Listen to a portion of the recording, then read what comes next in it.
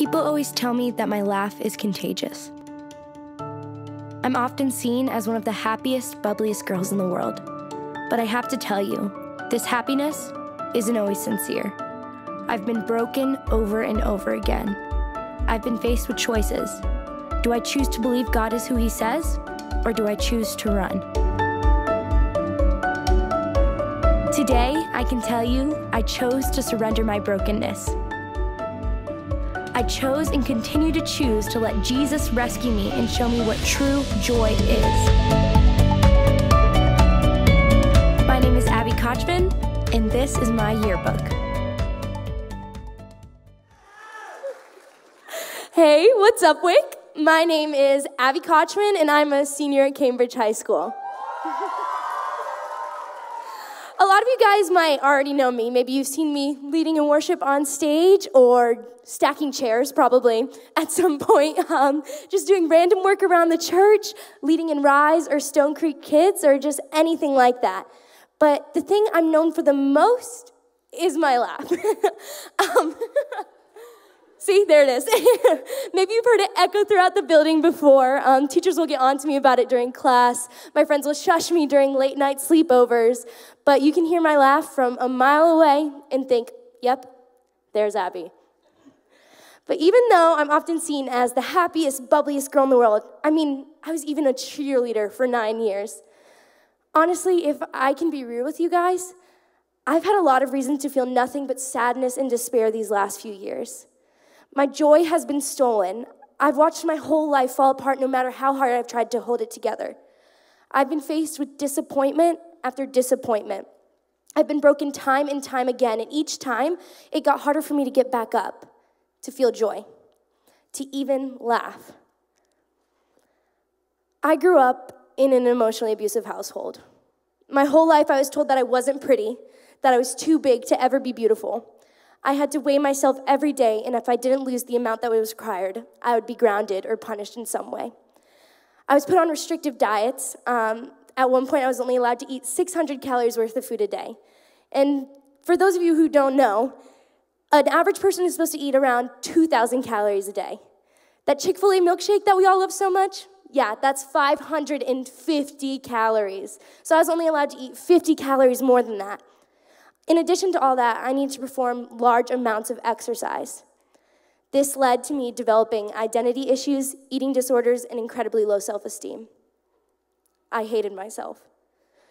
My parents also went through a divorce my freshman year, something that is never easy, and it played into my confusion of my identity.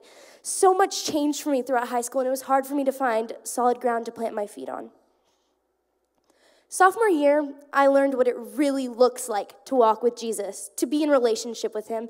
And through all of this, Jesus was constantly pursuing me, reminding me of my worth in Him, reminding me that I am more than the numbers on the scale, that I am more than what others say about me. I am more than my family's dysfunction.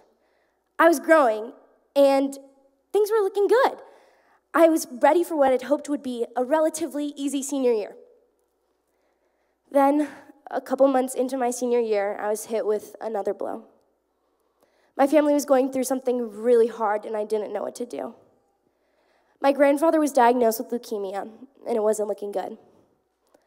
I went to visit him with some of my family, and it was an incredibly difficult weekend. As my grandfather laid on his deathbed and looked me in the eyes and said, "I will write you back into the family will. If you promise me you will lose at least 40 pounds. Look at you. You must know you're not pretty anymore." I've never felt more hurt in my whole life. The only thing that I could think was, how could God allow this to happen to me? How could I be going through this again? In that moment, I was faced with a choice. I could either believe those words, believe what was said about me, and run.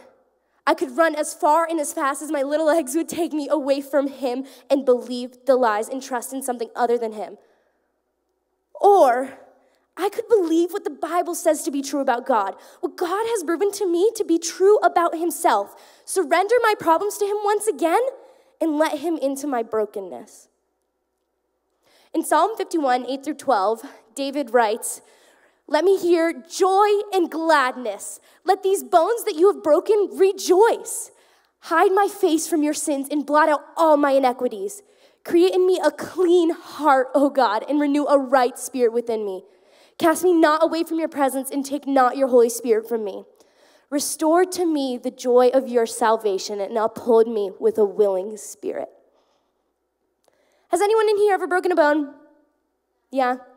Yeah, me too. We're going to get a picture up here of it. Yeah, not fun. Not fun at all. So all of you guys know who have broken a bone, and you can tell from this picture if you haven't, that breaking a bone is not a good time. So what on earth does David mean when he says, let these bones that you have broken rejoice? When you break a bone, you go to the doctor so they can do surgery on you. You can get a cast and let that bone heal in the protected area. Then the doctor will take the cast off, and you might have some physical therapy after. Maybe a scar will remain, but all in all, you're healed and good to go. But what happens if you don't go to the doctor? If you let the bone heal on its own? The bone will heal, but it won't heal right. It won't heal the way it was meant to, and it will always hurt. It'll be left out in the open, vulnerable, and you could bump into things and feel an insane amount of pain. And it will never be the way it used to. So say you broke a bone and you decide to go through the painful process of letting it heal on its own. But then, after a while, you decide to go to the doctor. What happens? The doctor needs to re-break the bone that healed incorrectly the first time, to put it in a position for it to heal correctly. And when that whole process is said and done, you might never be the same. Your arm might always bend a little funny, or you might walk with a limp, but you'll be better off than you were before.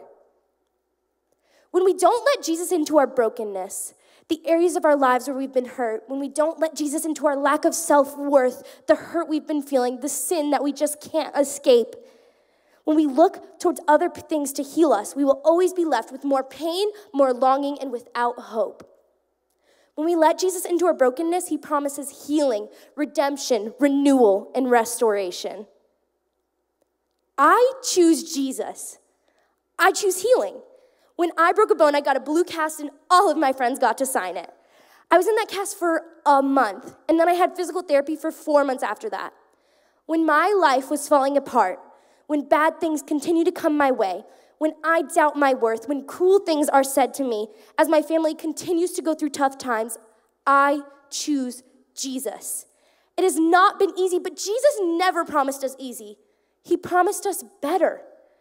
And I might have a funky-looking scar on my leg and 2 nails permanently in my knee, but those nails are nothing compared to the nails that Jesus took on the cross for me. Wrestle with God and let your limp be your testimony. You will never experience the intimacy of Jesus apart from suffering. Each and every day, Jesus restores the joy of his salvation in me. My spirit is renewed and I am forgiven. Stop running. Let Jesus rescue you.